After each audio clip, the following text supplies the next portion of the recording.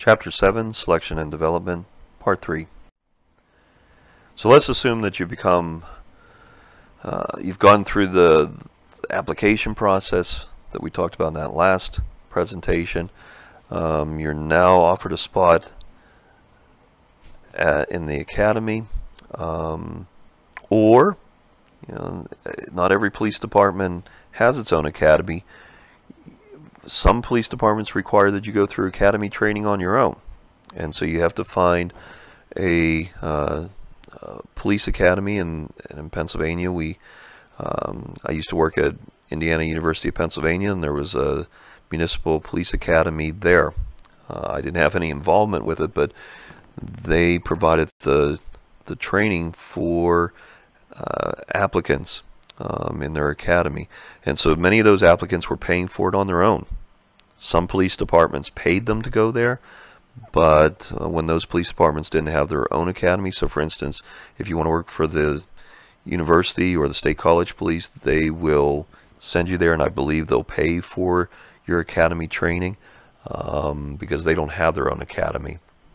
But many police officers or future police officers, police applicants, will pay for their own academy training, so it can be pretty expensive. So if the ideal thing is for you to go to a police department that either pays you to go to that academy or they have their own academy, like the Pennsylvania State Police, for instance, who have their academy in Hershey, Pennsylvania. So what kinds of academies do we see? Well, we have, as your book talks about, some paramilitary academies that are really, the reason I have stress here is that they are, physically and mentally kind of like a boot camp. So they have an element of stress built into them. There is no doubt about that. You want to become a Pennsylvania State Trooper? Every recruiter who comes into my class says the same thing. They say, you will spend some time in the sweetest place on earth, Hershey, Pennsylvania, unless you're a state trooper, because at the academy, unless you're a state police cadet, because you are going to be, while everybody else is dreaming about chocolate in Hershey, you're going to be up at 500 out there running 5 miles in the snow or the heat or whatever it might be. You're going to be doing countless push-ups. You're going to have your instructors hollering at you. They're going to be doing checks of your bed and your locker area to see if it's clean. You're going to be living there, so it's a live-in academy. You're going to be living at the barracks. You're going to get paid while you're there, but you're going to be cleaning out the horse stalls. You're going to have, every other weekend you're going to be on duty, so you may be cleaning horse stalls. You may be doing other kinds of, pretty nuts and bolts work that may not be very, not the stuff you were dreaming of when you said, I want to become a state trooper.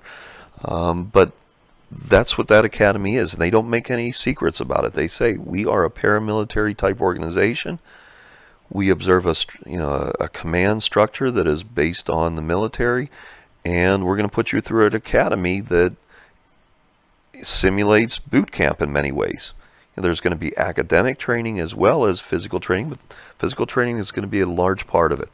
And so you need to realize that if this is not what you want to do, then don't go into a paramilitary type organization. If you don't want to get up and run and do push-ups and pull-ups and box and do other kinds of self-defense and those kinds of things, then you may want to look from a different type, the second type of academy, which is more known as a civilian academy. So these academies tend to stress more the book work. They usually don't have any or very much of a physical requirement. They're usually not live-in, so you're not living at the academy. You're not in any kind of barracks or anything like that. You have your own apartment, or you're staying with someone or whatever. You're not staying at the academy. So again, you need to look at the academies and say, can I stand this for 6 months, which is the typical length of academy training? Can I really stand this for 6 months if you're in the paramilitary training? Or maybe you want to go to the civilian route instead. The instruction that typically occurs, you're going to learn some skills. So that could be weapons training, that could be how to arrest someone, how to conduct a traffic stop, how to do, fingerprint dusting, whatever it may be. You have a bunch of different skills training, policing strategies, so you may be learning about community policing, problem-oriented policing, whatever kind of policing strategy that's being employed by your particular agency. You're certainly going to learn about the criminal law and criminal procedure. So when we had that criminal procedure chapter, you're going to get tons and tons more information about search and seizure and interrogation and arrest powers and all those kinds of things. You're going to get lots and lots of training in that. You're also going to learn about the criminal law.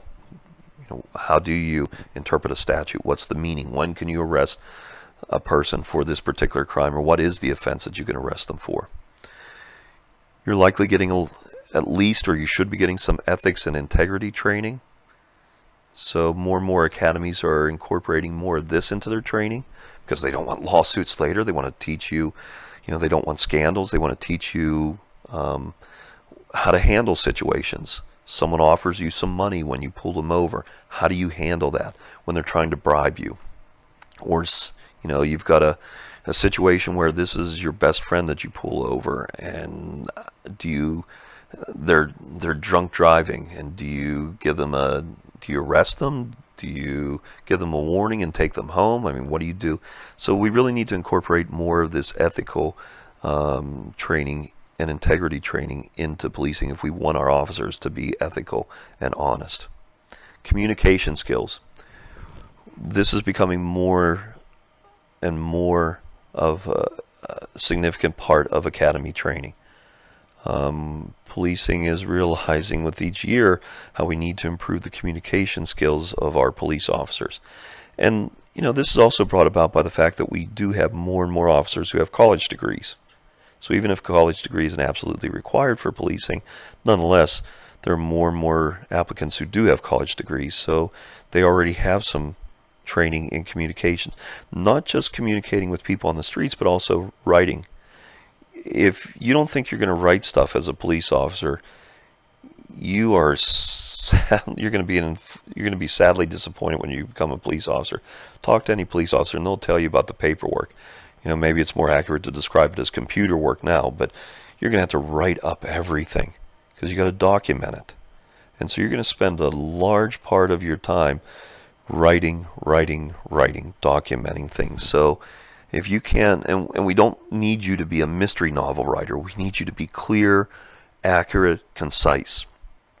And so we need to train you to write better reports, to not leave important things out, to include the essential materials. But we also need to teach you good oral communications, even teaching you how to read body language, these kinds of things. So communication skills, we often place them on the back burner and really emphasize weapons training and physical training. But we're learning more and more how we need to improve communication skills. In fact, the Pennsylvania State Police recruiter was just telling me that when she went through the academy, they weren't allowed to speak to any visitor if they were a cadet. So unless they were given permission to speak, they weren't allowed to. Now, she said, the cadets are actually encouraged to speak to everybody, to at least say hello, because they realized, we're not creating good communicators if we tell them you're not allowed to communicate. And so they want them to be more approachable, to be willing to strike up a conversation, because then maybe they'll do it on the streets as well. Physical training is still going to be a part of at least the paramilitary academies. Maybe not the civilian academies, but at least the paramilitary academies. On-the-job training, so let's say you made it through the academy, you passed. Again, mostly in the United States, we're talking about maybe 6 months to go through the training. In the Netherlands, it's a minimum of 2 years of training before you become a police officer. So other countries have much more onerous training requirements, and to be honest with you, those countries tend to have fewer scandals, fewer problems with excessive force, those kinds of things. Not just because of the training, but there are other factors, but certainly that long training plays a role. And they really, in the Netherlands, for instance, the Dutch really emphasize communications training and community policing and those kinds of things. let's say you've made it through the academy, you're now on the job. Most likely you're going to be assigned in your first few weeks, probably even months, you're going to be assigned to a field training officer. And so this may not be the same field training officer every day, but you're going to be paired up with an experienced officer so that you can learn, how things actually work on the streets. Hopefully it should be closely connected to your academy training. So it shouldn't be that, as your book notes, that sometimes field training officers, FTOs, will say, okay, now that you've learned everything in the academy, let me tell you how it really works. Okay, we hope that there's not that disconnect between the academy training and what's actually done on the streets. But these officers will help you. They should, for instance, say, okay, I'm gonna pull over this person. I'm gonna conduct a traffic stop. You watch me. And so that FTO does the traffic stop, you watch the FTO, and then the FTO will say, okay, you do the next traffic stop and I'll watch you. And then you can do some give and take. You can talk about what happened. You can say, understand what you did well, what you didn't do so well, how you can improve it, those kinds of things. So that's what field training officers should really be doing. There's also continuing education. So we should have, within our departments, we should have programs and classes. These might be, just a 1-hour meeting to update you on changes in the law or in procedures in the department or other kinds of developments. But we can offer programs and classes internally within our department to really continue to educate officers about changes in the law, changes in policy, changes in procedures, changes in practices, whatever it might be. Special skills training. The good police departments will often provide you, the bigger police departments, with special skills training. And so let me just back this up for a second. And so what I mean by this is maybe you want to be part of the SWAT team, the tactical team. So they'll give you that training within a house. Maybe you want to become a motorcycle cop. And so that usually requires extensive training. I know I had Ocean City police officers, or actually Maryland police officers, come to my, not Ocean City, but another county, Montgomery County, Maryland, come to my classes to recruit one time, and they were talking about motorcycle training, and they said it is one of the most difficult tests for their department. Most of the instructors who are teaching the motorcycle classes failed the motorcycle test several times. So again, but if you want that special skills training, maybe you want to become a detective, those things, can we train you in those things? So the department may offer it. I really encourage you, if you're going to be a police officer, try to scoop up as much of this training as possible. If it's available, take it. It will never hurt you to have a bunch of different skills. Education assistance programs or incentives, what we mean by this is the department may give money, funding, or time off to complete your bachelor's degree if you don't already have one, or maybe a master's degree, and maybe some other graduate degree, maybe even law school, professional degree.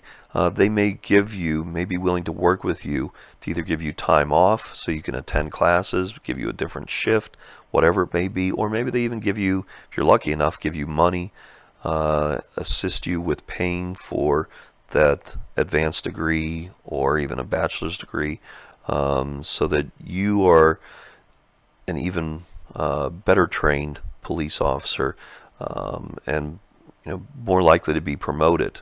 We see a lot of police departments that are requiring some kind of graduate degree for promotion. It's not completely common, but it is becoming more common that you're going to see that if you want to become a captain, you're going to have a master's degree at least, those kinds of things. So maybe your department will help you to pay for that.